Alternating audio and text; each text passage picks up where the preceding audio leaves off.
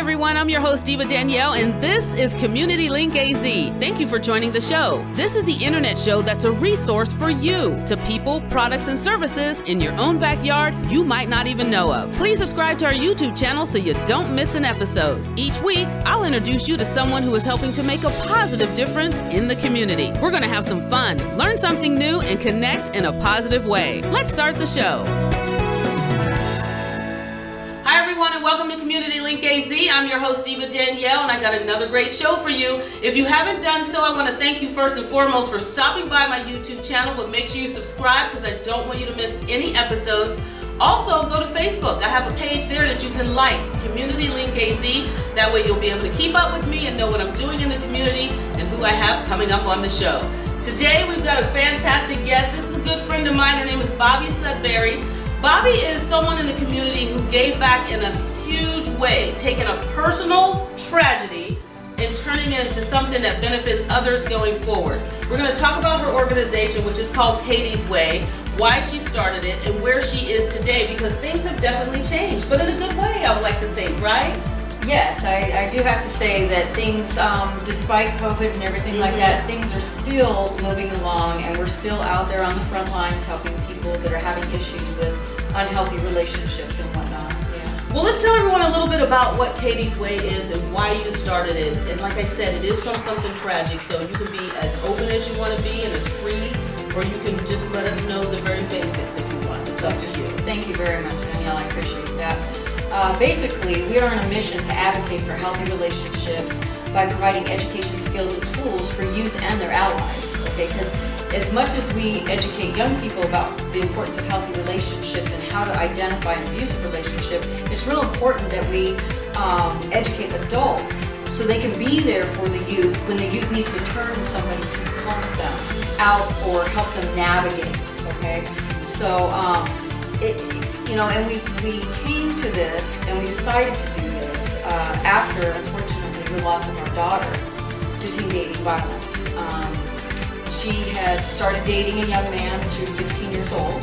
Okay, they were juniors in high school, and it was a cute little young dating relationship going on. All the typical little hand holding, door opening, calling on the phone, talking and stuff like that, and it seemed really nice and sweet in the beginning, okay, but unfortunately things made a bad turn, and that bad turn came about when he had become very possessive and jealous, and was demanding all of her time, and really, wanted to be with her every minute, and couldn't stand her not being with him. He became controlling. Very, very controlling. Exercising power over her and the relationship and everything.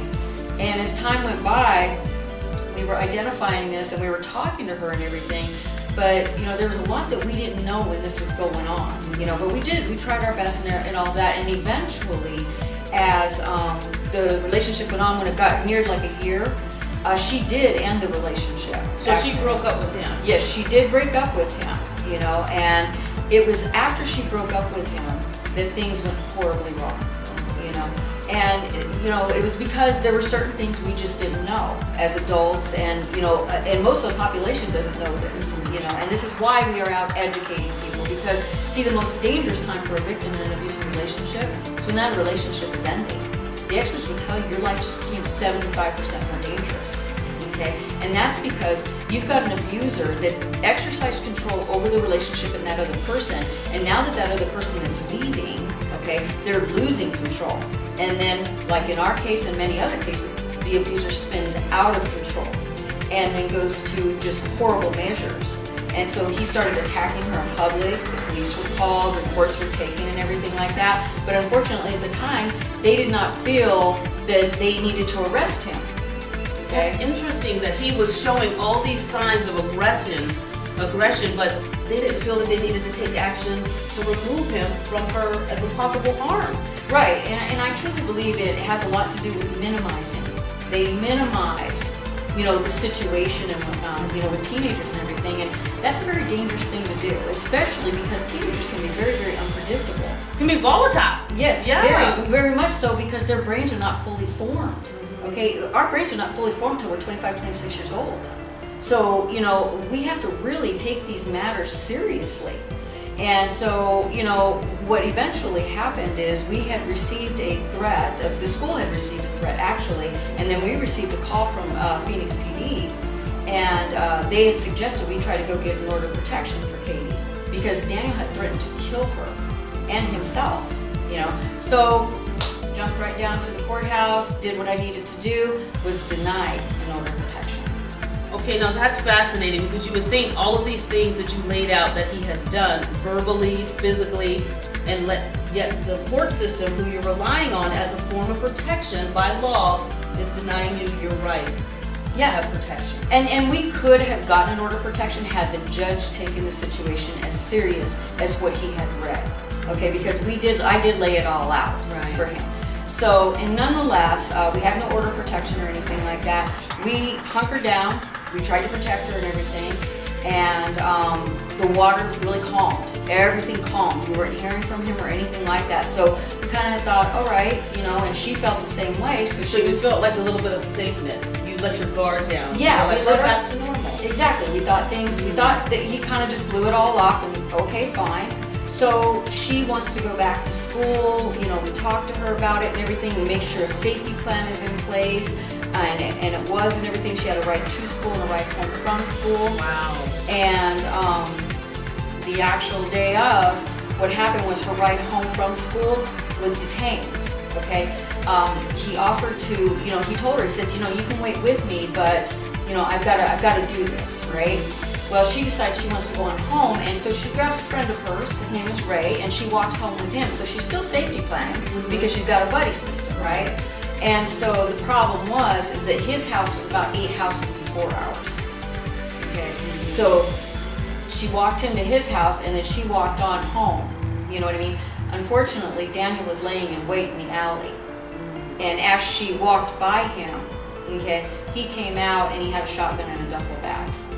And I don't know that I'd get through the rest of this interview if I had to tell you what happened after there, so I think people could pretty much put that together. But from there is where Kaity's Way was born, as well as Kaity's Law. Okay? Now let's talk a little bit about Kaity's Law so people will understand. We got an understanding of your story. And it's so tragic, and you would think that, you know, a mother that goes through something like this would want to shrink back and just sort of, you know, take all this in, you know, wallow in the sorrow of her daughter passing. But no, you turned it around and you're educating other people. Well, I did do that for about 3 weeks. Oh yeah, okay, I did crawl into a hole. Actually, I wanted to curl up and die with her, to be perfectly honest with you. You know, because it doesn't feel right. No. So, but, you know, me and my sister and our oldest daughter was sitting there, and we started thinking and talking and everything, and we realized that this is really an issue. You know, looking on the internet and everything, and we decided we wanted to do something about it. And then I was contacted by the Arizona Coalition to End Sexual and Domestic Violence. And they had been trying to get a law passed for 5 years. 5 years, and they asked me to testify before the 2009 legislature, and I did. And fortunately, it did get passed this time.